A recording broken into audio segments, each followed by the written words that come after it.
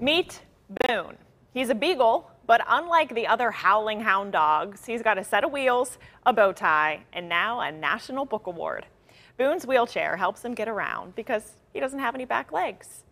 A Western Pennsylvania couple adopted him, and his owner decided to write a book about Boone's incredible adoption story and his journey to becoming a therapy dog. Turns out that his happy tale just won the 15th annual National Indie Excellence Award for children's nonfiction. Boone's story is available on Amazon, and all of the proceeds go to Joey's Paw. It's an organization that provides prosthetics and wheelchairs to rescue pets in need.